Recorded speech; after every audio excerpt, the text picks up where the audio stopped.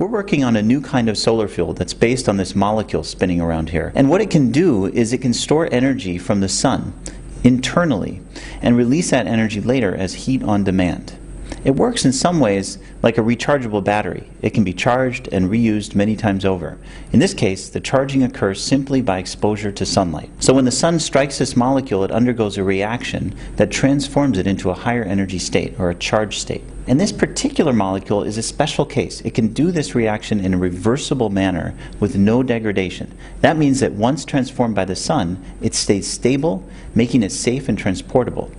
Then, using a simple catalyst, the molecule can be made to go back into its original state. And as it goes back into its original state, it releases that stored energy as heat. And this makes it essentially a rechargeable heat battery. What we wanted to know is why this particular case is unique, why it's so stable and does not degrade over time, unlike other molecules that have been tried before. So we carried out quantum mechanical calculations in order to understand the heat release mechanism.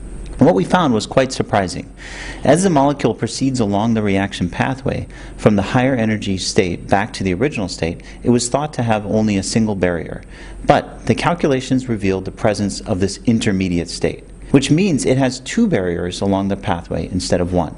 And that has important implications for how the fuel is stabilized.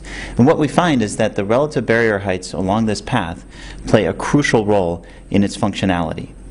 Using this knowledge, we're now working to develop further improvements in the fuel, such as the use of cheaper materials and also increased storage densities.